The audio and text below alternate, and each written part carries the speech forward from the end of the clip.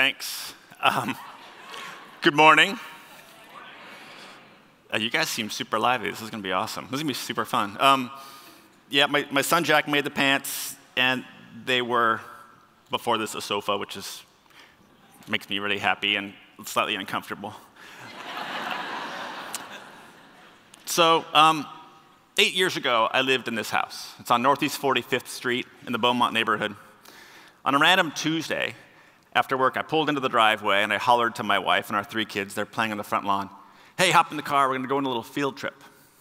The kids are in middle school and elementary school, so they're like, yay, field trip. They jump in. We roll down the Alameda Ridge, turn right on Sandy Boulevard. 20 blocks later, we pull into this random parking lot. Okay, guys, get out. There's the building on the right there. Door's unlocked. I'll meet you inside. Walked in. Surprise, this is our new home.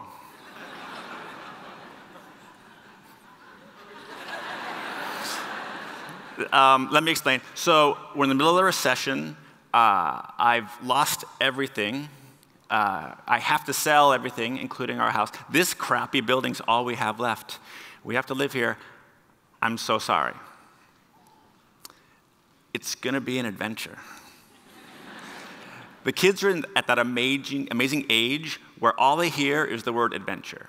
So they're running around on the greasy floor just screaming, awesome. My wife, meanwhile, she stands perfectly still and she screams a different word. But it's okay. There's a happy ending. We had 4 walls and a roof. We had heat, electricity, running water. We had enough. It wasn't the home of our dreams. It wasn't the home that we just were forced to leave, but it was home enough. And ever since then, I've been obsessed with this word. In 1958, an economist named Milton Friedman burst onto the scene in America. He ultimately wins the Nobel Prize in economics. He is the father of modern-day American capitalism. He's the greed is good guy. Here's one of his quotes.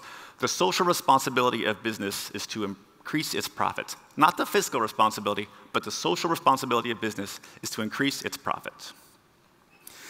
For the past 6 decades, young men and young women have been drinking from the chalice of Milton Friedman, graduating from college, learning that greed is indeed good.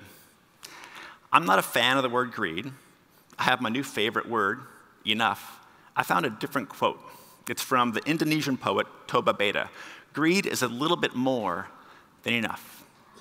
So I found myself wondering what a parallel universe would look like. A universe where Toba Beda wins the Nobel Prize in economics instead of Milton Friedman.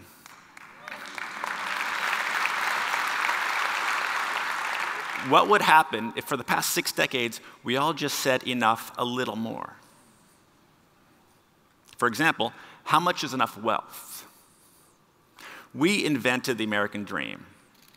Today, as I stand before you, 16 countries do it better than us. Today, if you're born rich, you could be a fool, you'll likely die rich. If you're born poor, sadly, you could be a genius and still die poor. In 1958, when Milton Friedman was first bursting onto the scene, the average CEO made 8 times his or her average employee. And the next slide shows you today's number. Any guesses? It's going to be a gross number. It's going to be a disgusting number. Big ass number. And that's pre-tax reform, so I don't even know what it is. But that's an embarrassing number. I'm not okay with that number. When someone justifies that number, they say, well, it's okay to pay obscene salaries to CEOs because they can make obscene profits for the company. I kind of say, really? Is that really okay? I showed them this slide. Why is it that every country that we respect in the world, why are they closer to our 1958 selves? Canada's at 20-1, England's at 22-1, Germany's at 12-1. No one's near us at 400. Well, actually, there are a couple countries near us at 475-1. We don't want to be standing next to those countries. So this is what I do for a living. I am a commercial real estate developer. I'm the bad guy in the movies. But I was trained as an architect, and I make buildings like this, and like this, and like this.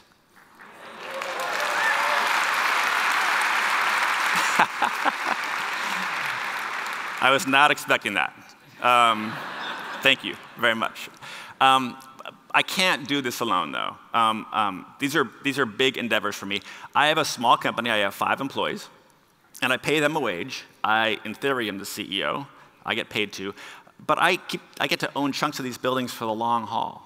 A friend of mine reminded me that no one gets wealthy in America on a wage or on a salary. They say, how much do you make more than your employees? Well, not much. In any given year, not a whole hell of a lot more. He said, no. You make money, you create wealth through long-term passive investments, just like your buildings, Kevin, just like this. Look at out 15, 20 years. What does that look like? I did the math. Holy crap. It's about 475. Disgusted with that information, now every year any one of my employees works for me, they get a little sliver of all of my buildings. Well, all of our buildings. It's not life-changing money. In the case of the Fairhead dumbbell, you work for me for 1 year, you get 1/4% of that building. If you're sitting in that desk, though, for 10 years, that's worth over $500,000. And this is one of 18 buildings that we made together. And if you're sitting in that desk for a decade, we'll make 18 more. As I'm sitting here feeling really proud, feeling all generous, feeling boastful, feeling self-congratulatory, my friend then asked me to rerun the numbers. I'm like, I'm doing fine. I'm a socialist. This is awesome. Turns out I'm about 12 to 1. Like the socialist in me today is still 50% greedier than the 1958 capitalist. Who knew? Second experiment in my laboratory, enough. How much is enough rent? We have a housing crisis in Portland, Oregon. Most cities in the nation have similar problems around the globe as well. This is the scariest number I'll show you. Rents have increased 20 times faster than wages over the past couple of years in Portland. Not 20%, not 20% fast, 20 times.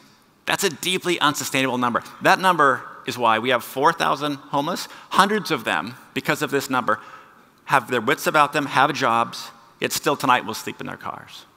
That's not okay. So I make buildings for a living. Maybe I can fix this. I bought a piece of land over on Southeast Gladstone Street, not far from Reed College. And last month, I broke ground on this. It's a modern-day version of an SRO, which stands for Single Residence Occupancy. It's bare-bones housing. It's a room with a twin bed, a wash basin in the corner, down the hall to the left are the toilets, down the hall to the right are the showers, downstairs a communal kitchen area. It's monastic housing, and it's so much better than a tent in the park.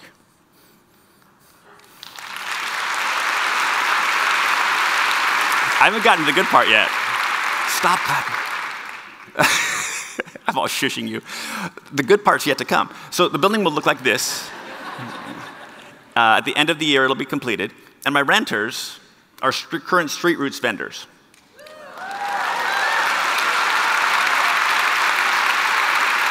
I know. It's still not the good part. It's pretty good. That's a pretty good part. So what I do with my normal buildings is I have investors. And I sat my investors on this building down, and I said, OK, normally we add up all the rent, and then I tell you what profit could be. My question to you is, what should profit be? You decide that. I don't care. But let's figure out, let's inject enough into this equation. I then ran the math backwards. Turns out, rent's $290 a month. That's the cool part.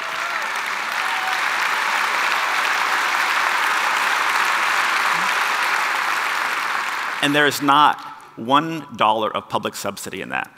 That is just private citizens gathering around the table, injecting, I didn't even let you clap on that one. Gathering around the table, injecting the word enough into an everyday business transaction. Why can't we do more of that? My third and final experiment in my laboratory of enough is how much is enough equality? You tell me. We have a gender wage gap in America.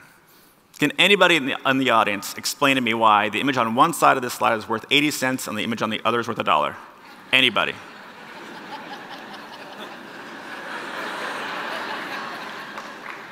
You could put your hand. It's a trick question. There's literally no answer to that question. So this is my company. It's a small company. At least it was a year ago. It looked like this, like a traditional American company. It's a pyramid. I'm at the top. I make the most. Middle management. The folk in the trenches, they make the least. Yes, these are driver's license photos.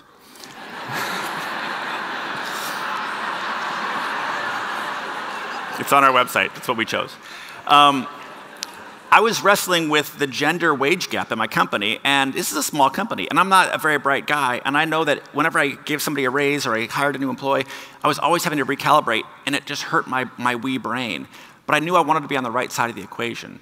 So on January 1st of this year, this is now my company. Thanks. I still write the paychecks, but we all get paid the same thing. I like the oohs and ahs on that one. That's fun. I have no idea if this is going to work. No idea at all. If it doesn't, I'll fix it. I know 3 things, though. 1, I know that companies that figure this out will have access to the best talent in the world. Fact. 2, I know that as I stand before you today, there's no gender pay gap in my company.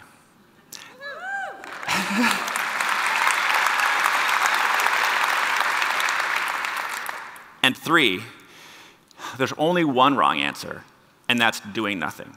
So I want you to talk to your bosses, or if you're a boss, shrink into your seat a little bit more.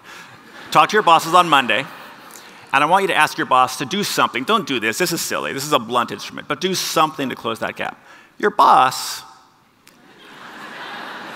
my guess is your boss is going to say something like, it's the fiduciary responsibility of this company to increase profits for its shareholders and stakeholders, blah, blah, blah, blah, blah, blah.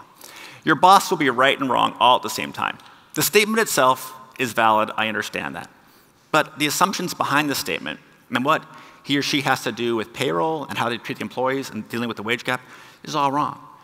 You can, in turn, mention that companies that treat their employees better have better long-term stock valuations. Not companies that treat half their employees better. Not companies that treat their employees with penises better. Companies that treat their employees better have better long-term stock valuations. And the cost of what I just did in my company as a payroll expense compared to long-term valuation of attracting the best talent, it can't even compare. Your boss, by saying no to your request on Monday morning, is stepping over dollars to pick up dimes. Or just mention someone like Johan Lundgren. He's the CEO of EasyJet. When he found out that his predecessor, a woman, made 5% less than him, he voluntarily took a pay cut. In America, we call Johan Lundgren an outlier. Do you know what they call Johan Lundgren in Iceland? It's another trick question. They just call him Johan Lundgren. Because he's not a big deal in Iceland. Iceland has thousands of Johan Lundgrens. Iceland's the nation on the planet that has the smallest gender wage gap. They're also happier than we are, and they live longer than us, but that's just a coincidence. Or you can mention Julia Weiss and Jeff Kaufman. They're a Massachusetts couple, and they found out that someone making $1 million a year is no happier than someone making $70,000 a year. Flat line. Below 70, it starts to tail off, and depending on where you live in the nation, that number might go up or down a little bit. So what they do is they give every dollar above 70 grand that they make every year away. Because it's not going to help me. Might as well help somebody else. They're like the king and queen of enough. You could also mention Portland's very own Pastor Mary Overstreet Smith. God rest her soul. She ran the Powerhouse Temple Church on North Williams. And in 2005, she was watching TV. She was watching Hurricane Katrina ravage New Orleans. And she was frustrated. She wasn't seeing enough. There wasn't enough compassion. There wasn't enough government. There wasn't enough response. There wasn't enough FEMA. There wasn't enough empathy.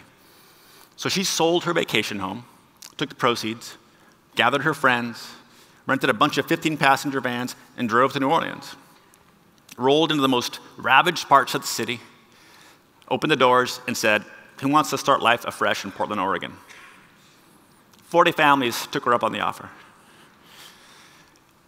Pastor Smith was frustrated into enough. 8 years ago, I was shoved into enough. And I haven't stopped thinking about the word ever since. I haven't stopped contemplating a parallel universe where Toba Beta wins the Nobel Prize for economics instead of Milton Friedman, and what that would look like if we all just used the word enough a little bit more. So today I've talked to you about enough and what it means to me. My 3 topics are wealth, rent, and equality. There are hundreds of topics that you could choose. So my question to you is, what will you do with the power of enough? How will you choose to change your life or your family with the power of the word enough? How will you choose to change your block or your city with the power of the word enough? How will you choose to change, no pressure, with the power of the word enough, the world? Thank you very much.